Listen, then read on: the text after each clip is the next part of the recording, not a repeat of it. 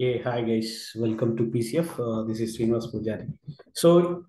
In our previous videos, we have discussed what is current day sales and previous day sales, and then current month and previous month, month over month, quarter over quarter, and then year over year sales, and then percentage growth we have discussed. For that, we have a time intelligence functions for that, so we can use the time intelligence, and then we can create a current and previous. Okay, there is a direct to previous function. We have the previous day, previous quarter, previous month, and the previous year. So we have that functions, but for the week, okay, for the week we don't have any kind of such a functions. Okay, for that, so how we can find the current week and then previous week and then week over week and all, we'll see now. Okay, in this video we are going to discuss that. And also I'm going to also discuss about the previous year week. Okay, not only this current week and previous week. Also, suppose we are in the suppose we are in the 20th week, 20 week. So what is the last year 20th week sales amount? And suppose we are in the ninth week of this year, and then what is the last week of ninth year? So 22 ninth week, this is the amount, and then what is the 2021 ninth week amount. Okay, that is also I'm going to give you. Okay, so for that I have connected with the adventure work DW dim date and then fact internet sales. If you are not sure like how to connect and also I've in our previous video current date and previous sales amount, so I've explained very clearly how to connect the adventure works DW. So you can go and then see that. And also how to install SQL Server and attach the advanced work DW also I have explained very clearly. So for now, so if you want a current sales, we have to go with the sum of sales amount. So I'm going with that. So total sales is equal to sum of sales amount. Okay, I'm going to go with the sum of sales amount. That will give the current week. Okay, when you select the week, it will give the week, and when you select the month, and it will give the month wise. So for that, I'm going with the week number. So so so in a year we will have the 53 weeks, right? So if 53 weeks, in the 53 weeks, so it's already, so it's doing the sum. So I don't want to summarize. So in the 53 weeks we have. So in 53 weeks, okay. So what is the sales amount for each week wise? It will give the total sales amount. So each week wise, when you select the total sales amount, it will give the each week wise total sales amount. Okay. But here I have a multiple years. Okay. Almost 6, 7 years of data I have. So for that to filter only the, for this year, so you will go with the calendar year. So just select the calendar year as a slicer, and then we'll go with the only specific year. So let's go. I don't want to be between. I want to go with the list actually. So just go with the list. Okay, so it will give the list, and then okay. So now I want to select only with the 2013. So this will give the 30 now. Okay, so now, so what we'll do, okay, what we'll do, so we'll go with the, so previous week sales amount. Okay, we have to calculate the previous week sales amount, right? So just go here and then click on new measure. So this time we'll calculate a previous year, previous week, sorry, previous week sales amount. Just P means previous, W means week. Okay, just go with the previous week and then calculate sum of, so sum of sales amount we already calculated. So we can go with the total sales and then comma and then shift enter, shift enter. So I'm going with the new line.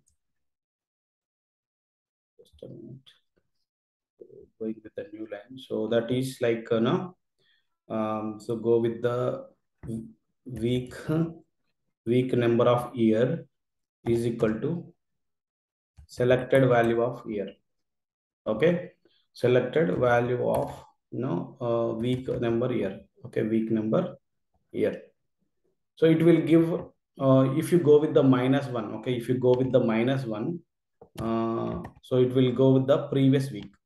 Okay, so when you add a -1, it will go with the previous week. Hope you are getting right. So when the the week number is -1, then you can do the sum of sales amount.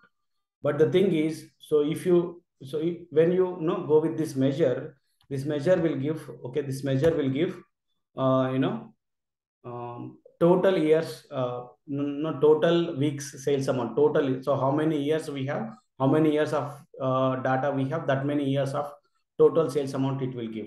So if you want only a specific year you want, then you can go with the, calendar year, equal to selected. Okay, whatever the year you will select, that selected year only it will give.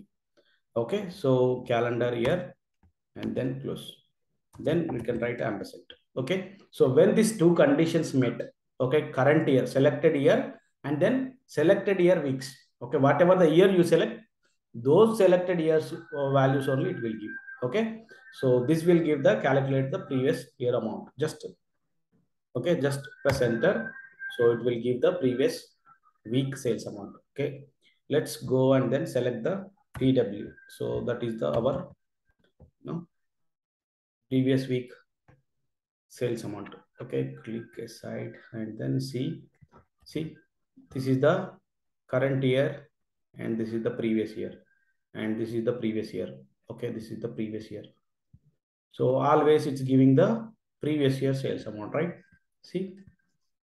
Okay, so this way we can find out the previous year. Now the variance, the difference and variance, right? Okay, variance means current minus previous we can do, and that way we can get variance. Okay, if you want a variance, okay, see the previous videos. Okay, just total minus this one, the variance. So let's see that. Okay, even we can do the variance also. So week over week. WOW means week over week. So total sales amount minus TW. Okay, that is the variance. Okay, week over week. Just type enter. And then go with the W over W. Okay, W over, so week over week. Just it will give the week over week sales amount. Just drag this, slicer aside and then see, this will give the variance.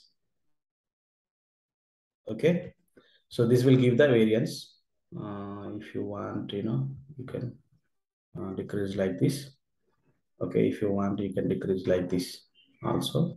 But so this keep like this one, not a problem. Okay, we'll decrease the mesh slicer. Okay, so I'm not going with the formatting kind of things, guys. Okay, here we are mainly focusing on the week over week sales. Okay, so week over week, just sorry, we came down. What happened?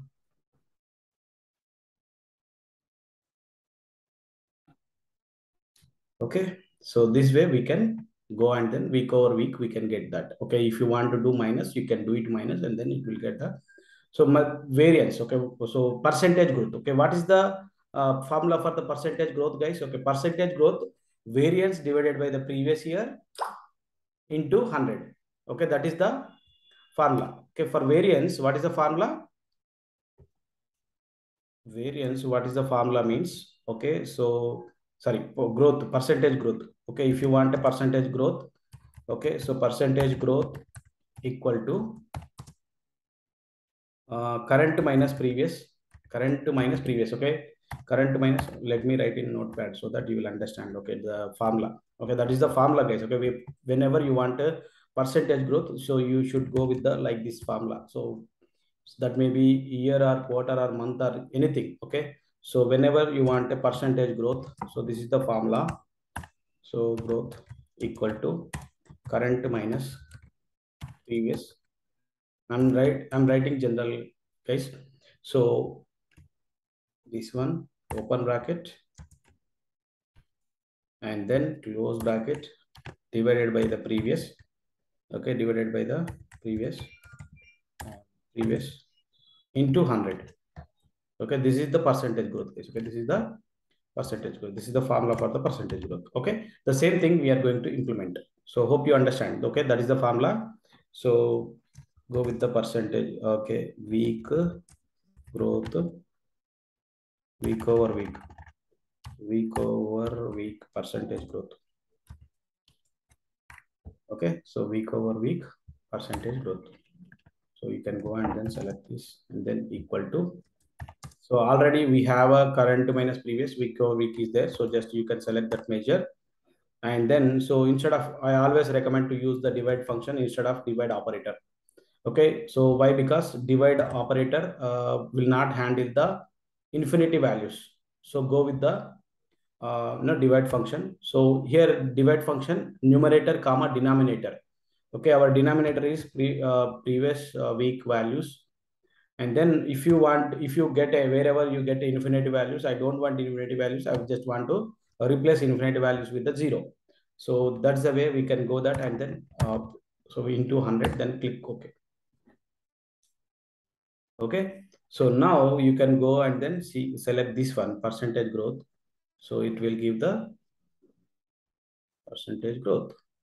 See, okay. So so I have only 2014. I have only 8 weeks of data. So you can see the 8 weeks. If you want, you can take a screenshot and then whether it is giving the correct percentage or not, you can cross verify. Okay, so this is the way we can go with the week over week and percentage growth also, previous week and then percentage growth. So I want to show you again, so previous week, so previous year. Okay, if you want to go with the previous year, just simply you can go with the, so just go with the whatever the previous week, what data is there, right? So just go with the previous week. So let's take, first of all, we'll go with the full date key. So not full date key, week number, right? So that is our week number. So just select the week number. So whether it is giving the previous year week or not, we see. Okay, just a week number, and then total sales amount. If you want a previous year week, okay, so it's doing the summarization. So I don't want to summarize.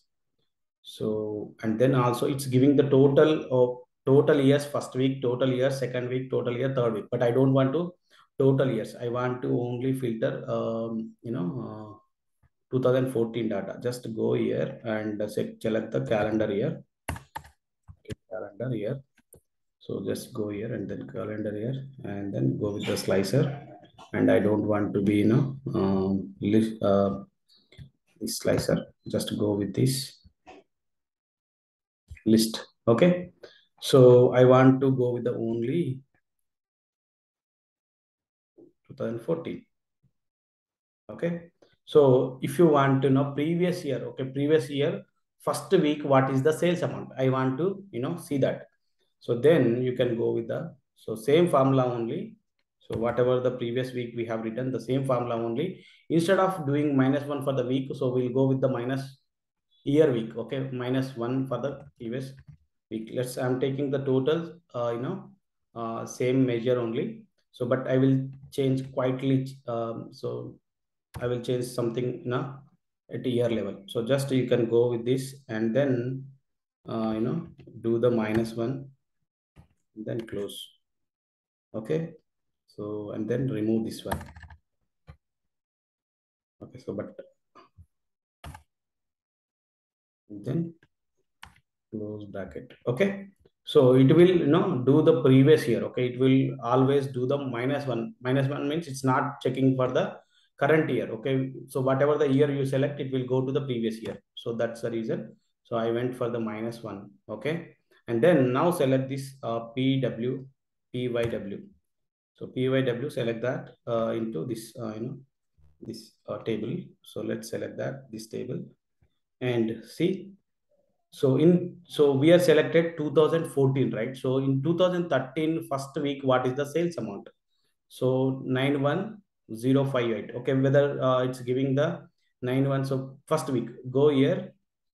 So what is the first week? Just check the 2013. So first week sales amount. Okay, this is the first week sales amount. This is the second week sales amount, and then this is the third week. So whether it is giving correct or not. Okay, so let's see.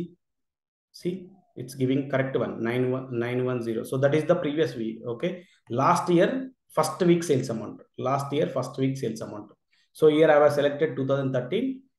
In this page, I have selected 2014. Guys. Okay. Is everyone clear, right? So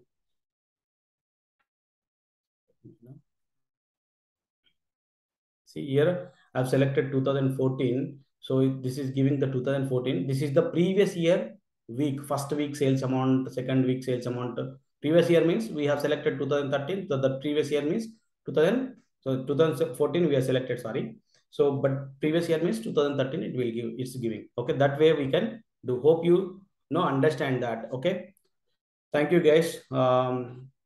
Thank you for your, so if you like the video, please, hit the, okay, to encourage me. So, like the video and subscribe my channel if you watch the first time, and then share video for the more people. Okay. I'm going to give a, so daily one video I'm giving. So I will give tips and then calculations and whatever the things. Okay. So for more videos, okay. So I will give a video, guys. Okay. Please subscribe my channel. Thank you.